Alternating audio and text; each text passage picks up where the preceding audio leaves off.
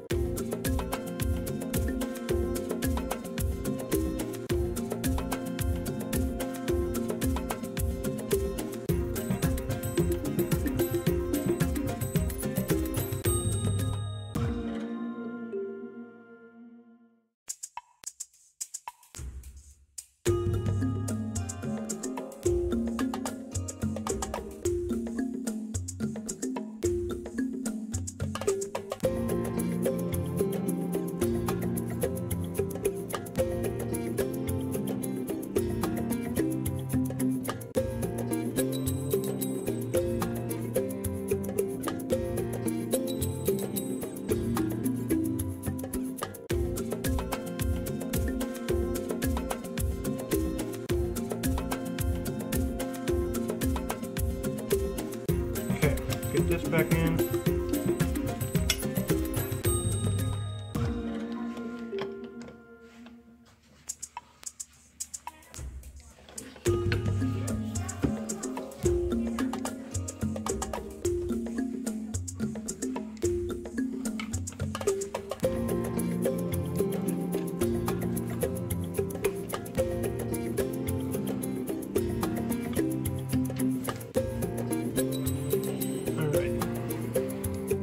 Now you want to test and see if this is level. Okay, and it looks pretty much level and it's going right, so it's good. I am going to tighten my guard down.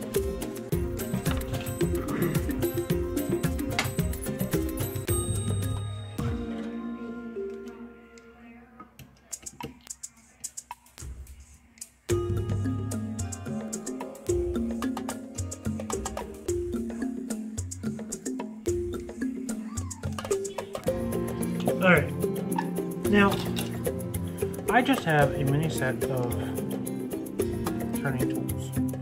You can get these at any hobby store, you can get these at any, I think Walmart might have them, Home Depot have them, any lumber store might have them, Ace might have them, but I got this whole thing, actually, I didn't get it, it was given to me, but this whole thing was off Amazon, and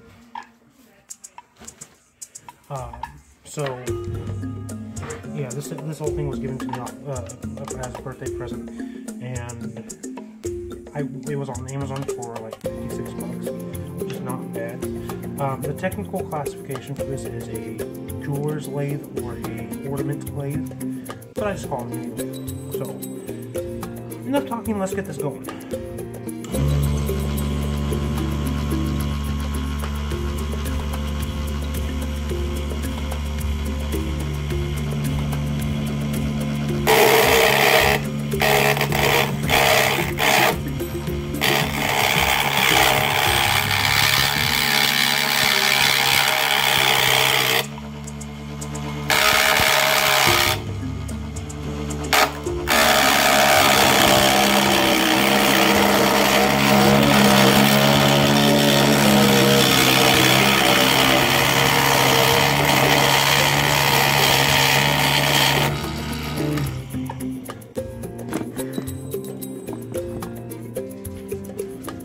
Sorry about that, guys. My camera fell over. But anyway.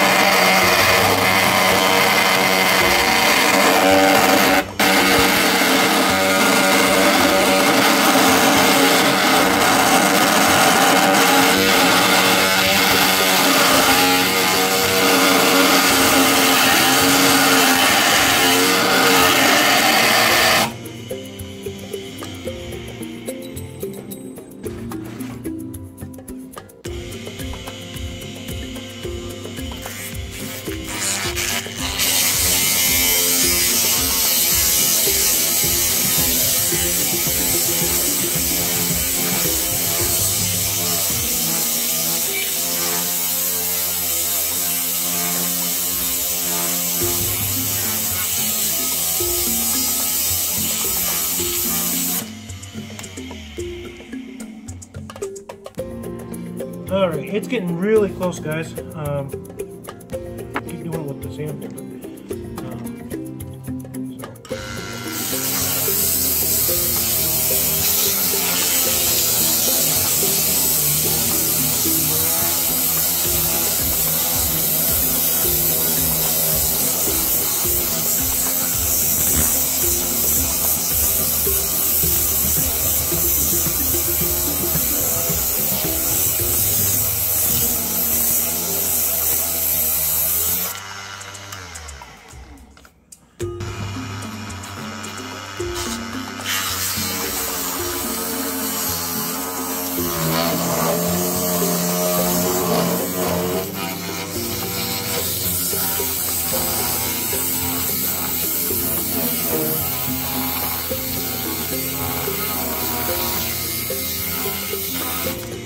Okay, now I marked a little line that, I gotta go in a little bit further to get this on. So I'm gonna set the pin, so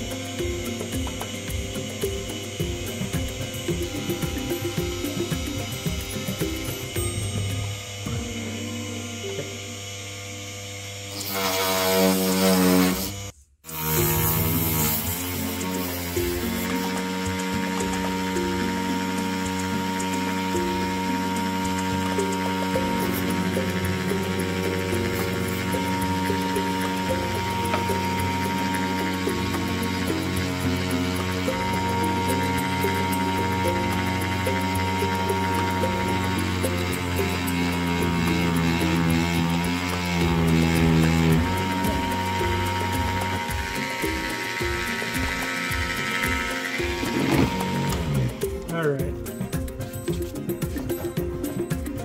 That's pretty close. I've got to do... Oh. I've got to do the...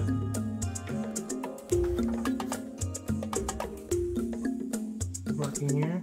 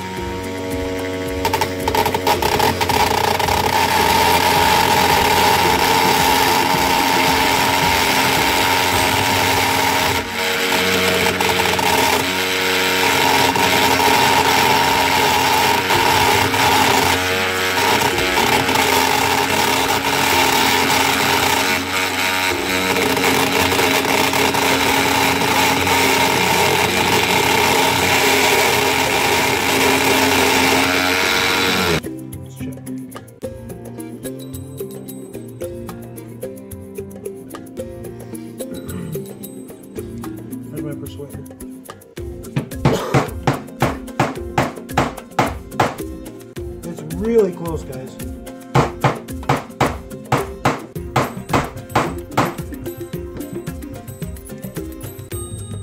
It's actually the closest one I've gotten so far.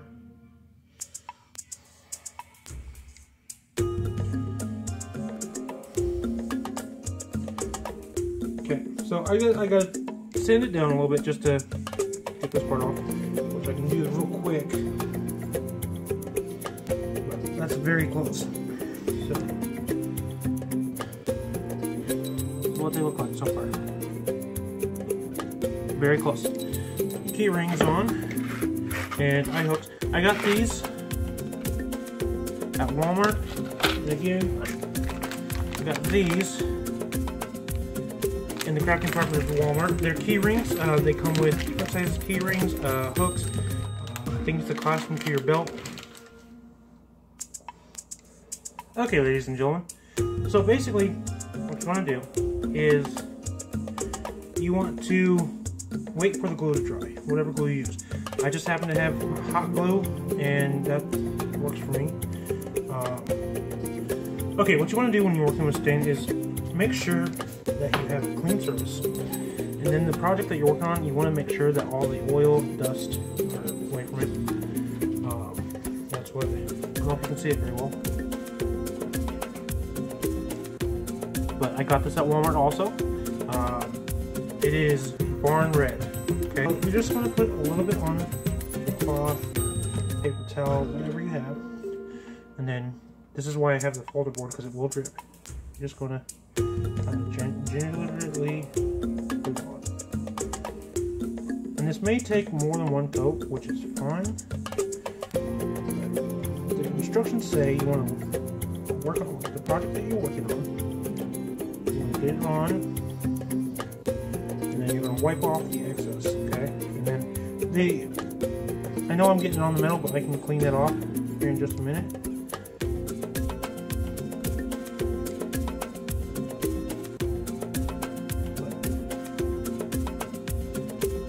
Sure, you get all the wood surface.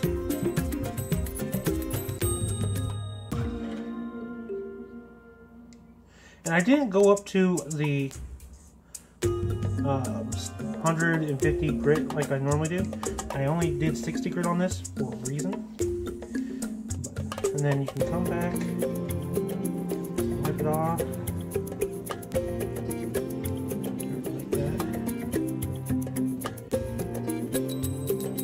I will be putting a coat of polyurethane on this, okay, guys? And I got all this at my local Walmart. Here's the comparison. Very, very close. Alrighty. Here's the original shotgun shell. And shotgun keychain.